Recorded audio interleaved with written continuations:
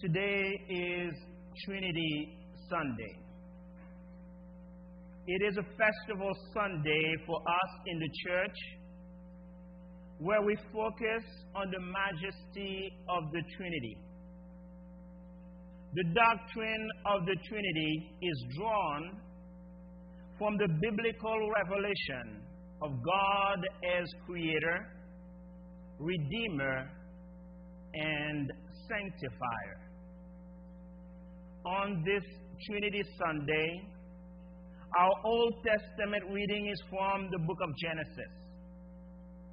In today's passage from Genesis, we hear of the mysterious story of creation. There are parallels in the mystery and magic of both the creation and the Holy Trinity. How did creation come to be?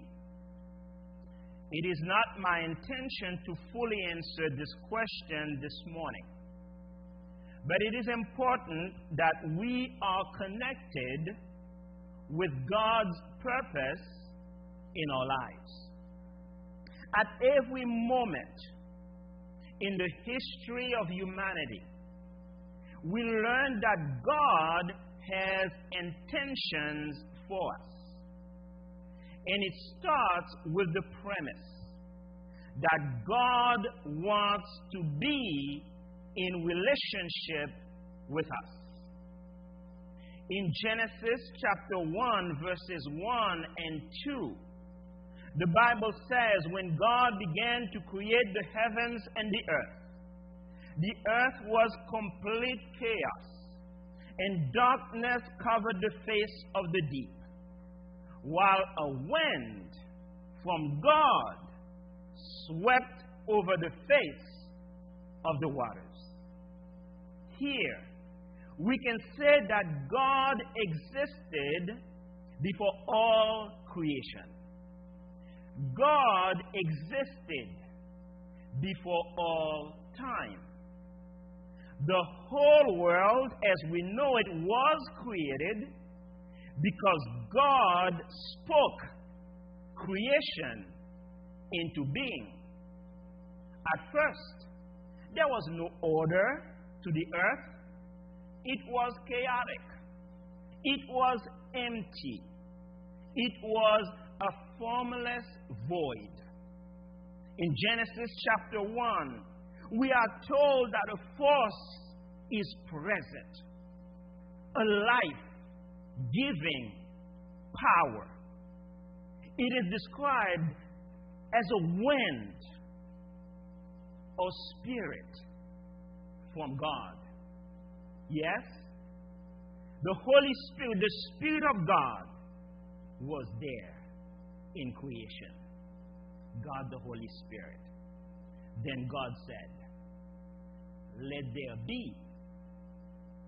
God spoke creation into being. The Word of God was there in creation. In the beginning was what? Was the Word. Jesus is the Word of God. From Genesis chapter 1, verse 3 and on, the creation story is in the form of a hymn. Of a hymn with a refrain. God said, God saw that, and it was good. God said, God saw that, and it was good. For instance, in verse 4, God said, "Let there be light," and there was light. And God saw that the light was good. God the Father, God the Son, and God the Holy Spirit were all there in creation. This creation story is divided into 7 days or 7 stages of creation. on the first day, God creates light. And so God overcame the darkness. God's ability to give names to light and darkness shows that God is in total control. In verses 26 to 27, then God said, let us, notice the us. Who's the us? God the Father, God the Son, and God the Holy Spirit. Let us make humanity in our image to resemble us, so that they may take charge of the fish of the sea, the birds in the air, the livestock, all the earth, and all the crawling things on earth. God created humanity in God's image.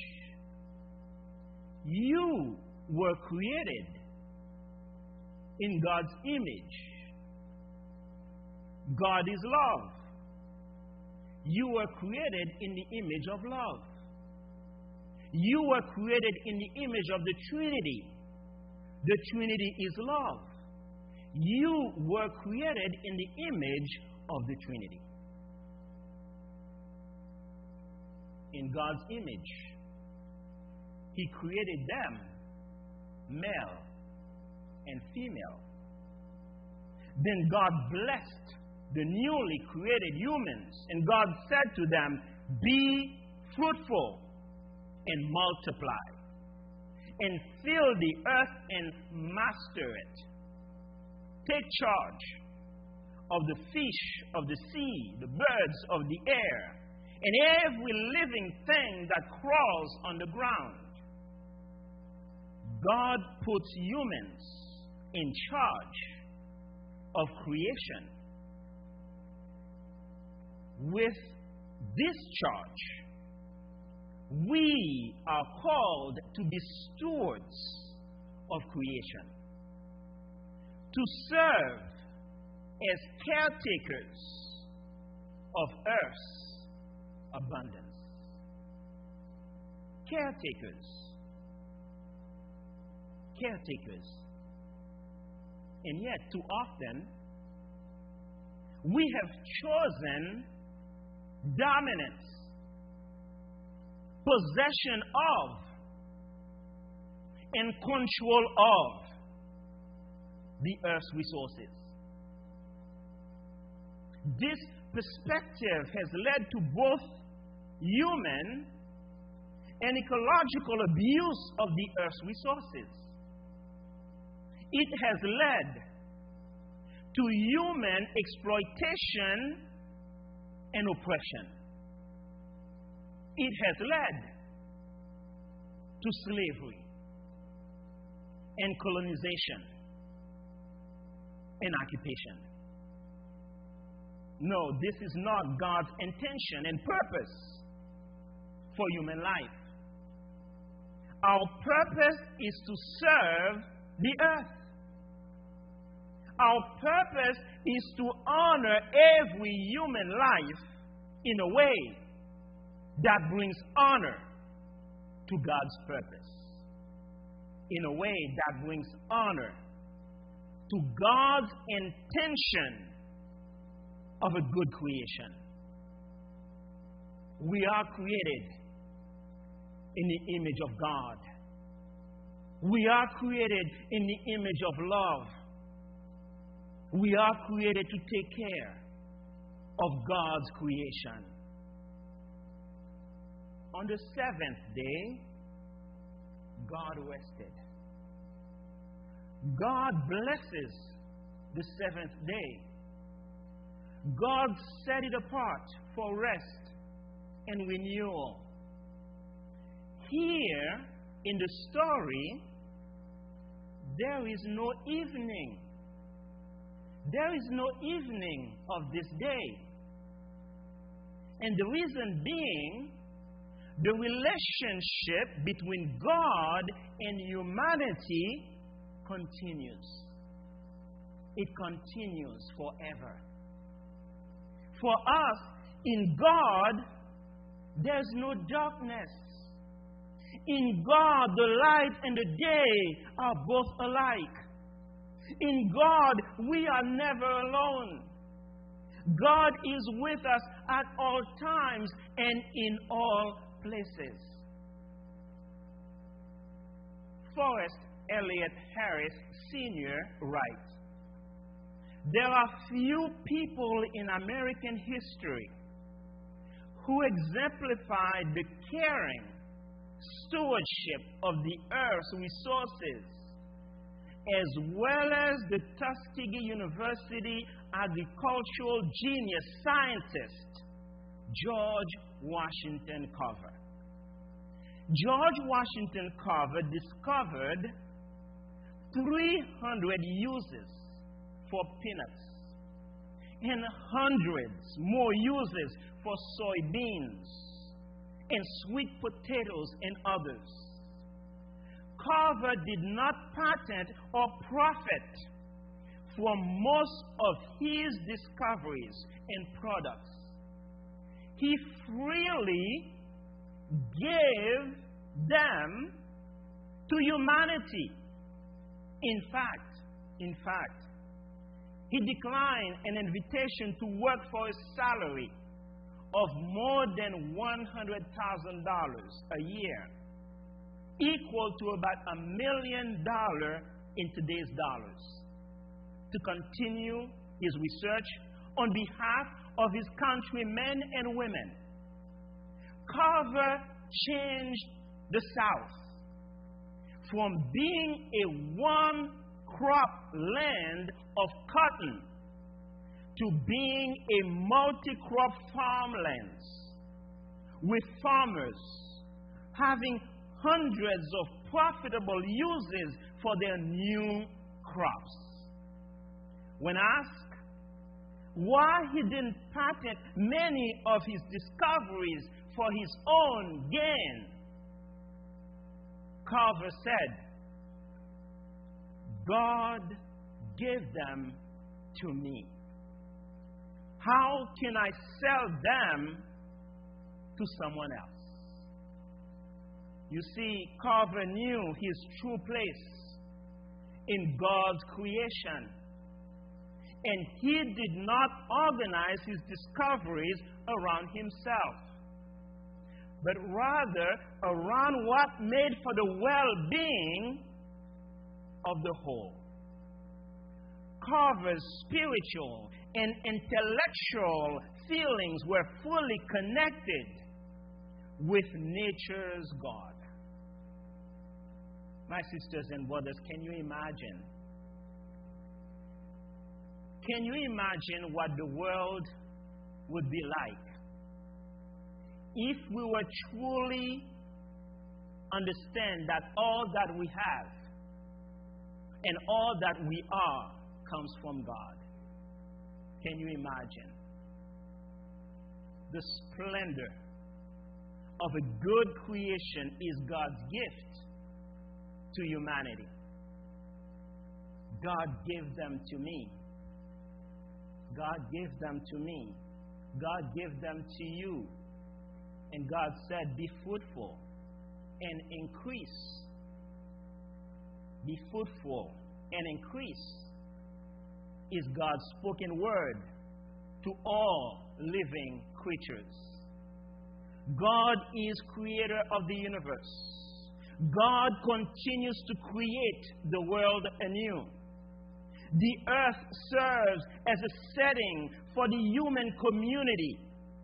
Genesis chapter 1 works with the science of its time to tell of divine power, to tell of divine purpose, and to tell of the unique place of humans.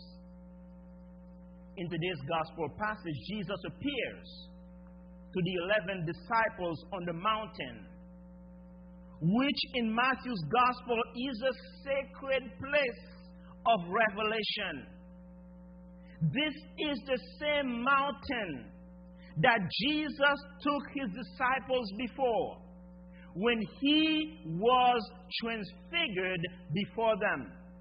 And God said, "This is my Son, whom I have chosen, listen to him. Listen to him. Here we are in Matthew chapter 28, right before he left this world. Jesus, the Word of God, who was there in creation, said to his disciples, all authority in heaven and on earth has been given to me. Go. Go therefore and make disciples of all nations, baptizing them in the name of the Father and of the Son and of the Holy Spirit, and teaching them to obey everything that I have commanded you. And remember, I am with you always to the end of the age. My Lord, my Lord.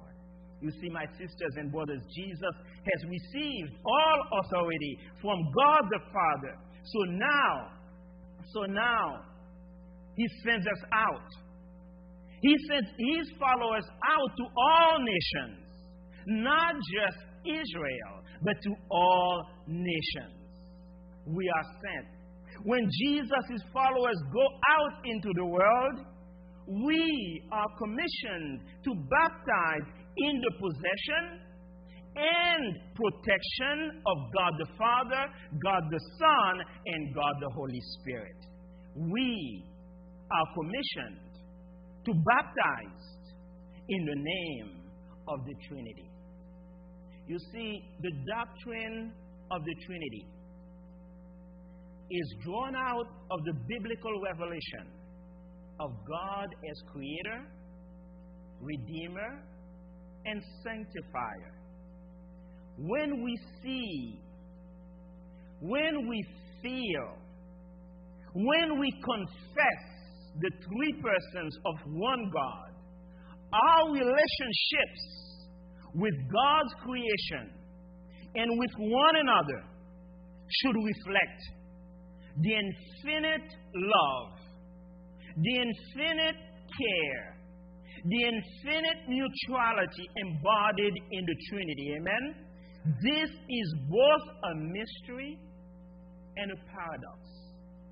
It is a reminder that God is more, so much more than we can understand. So, my sisters and brothers, on this festival, Trinity Sunday, as we celebrate the power and majesty of the Trinity, we are reminded of our own relationship with the Trinity. That we are made in the Trinity's image and likeness, and therefore are all responsible for sharing in the stewardship of our world and its people. Yesterday we had our vestry retreat. We gathered together to plan and dream about our future. We spent quality time focusing on how we can engage the community around us. Several vestry members raised the importance of more community engagement. How do we host events on our grounds? Not just for our members, but also for the larger community. How do we feed the hungry? Many of our brothers and sisters are dealing with food insecurity. We glorify God through such acts of generosity. Such community engagement will also help us grow in our walk with Jesus Christ. Oh, it is about following Jesus' example to welcome the stranger and provide for those in need. And so, my brothers and sisters, all that we have, God gave us. All that we see around us came from God. Everything God made is good. God cares how we live our lives in the here and now.